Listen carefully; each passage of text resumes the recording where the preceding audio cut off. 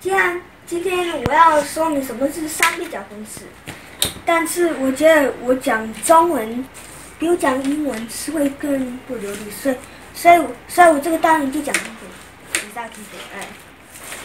So today we have sine of 3 theta. So first of all, 3 theta equals 2 theta plus 1 theta. So we can write this as sine of 2 theta plus 1 theta. Alright. So now we can spin it like this.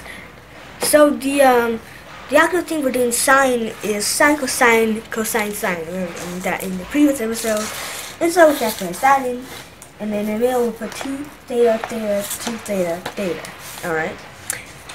First of all, this sine squared of theta, we already know what is sine squared of theta. It's 2 sine of theta times cosine of theta.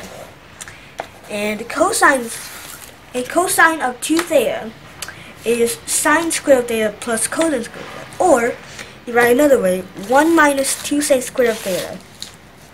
Okay, so now the next step is to simplify things. So we have 2 cosine thetas, right? So 2 cosine multiplied together gives 2 cosine squared, right? But I want to write everything in sine.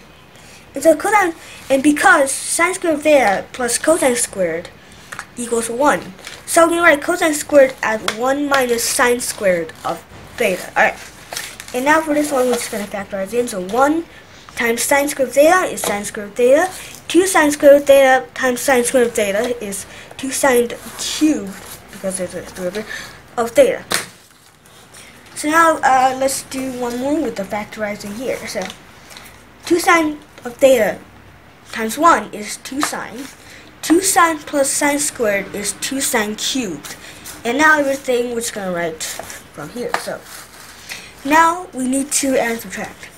So for example, right here, 2 sine plus sine is 3 sine. 2 sine cubed plus 2 sine cubed is 4 sine cubed. So now we're left with 3 sine minus 4 sine cubed. And this is sine 的3倍角公式。OK， 谢谢观赏。用英文say hello 吧。嗨。